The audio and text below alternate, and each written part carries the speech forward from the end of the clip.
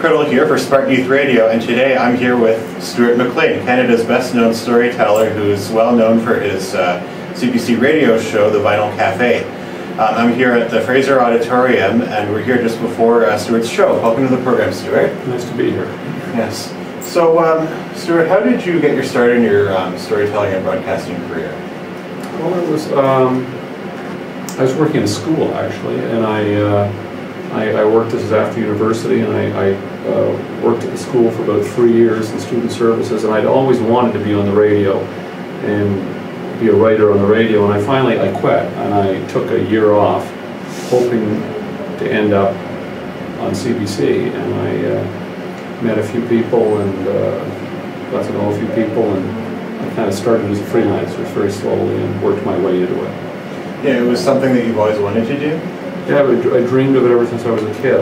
Radio was always, I wasn't a very successful kid. I was shy and not very good at school and not very good at sports, not very good at any of the things you're supposed to be good at when you're a boy.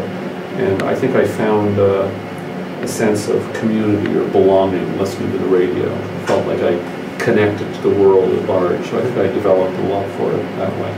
Yeah, strangely enough, I have the same sort of personality. I wasn't very good at sports either as when I was a kid. It took me a while to find out what I really love to do, and for what I'm doing at Spartan Youth Radio, it's very similar to what you've known. Well, then you understand the feeling. So did you have any influences, or did anybody inspire you to? I think there was a guy in Montreal called Dave Boxer, who was a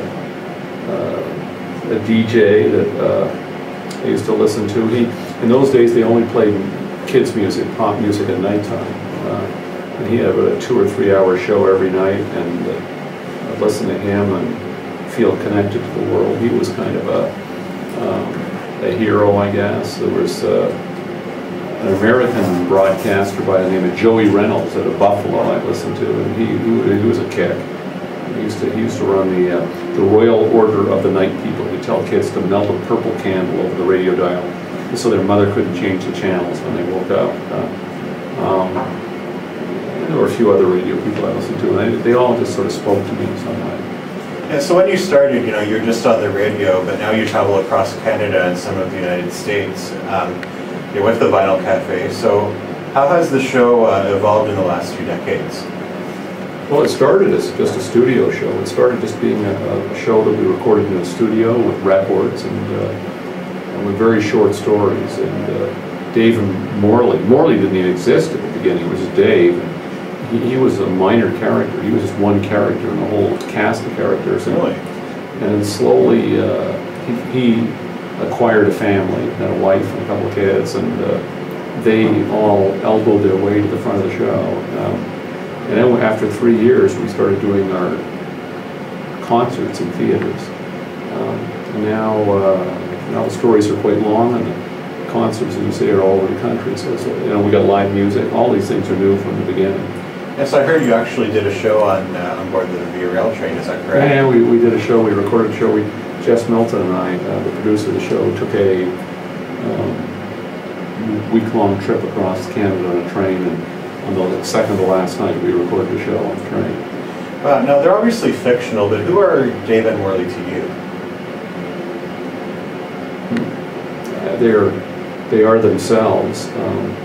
They're in many ways they are the people I'd like to be. They're kind and gentle people. They move through the world with very gracefully and with a lot of good humor and with a lot of forgiveness.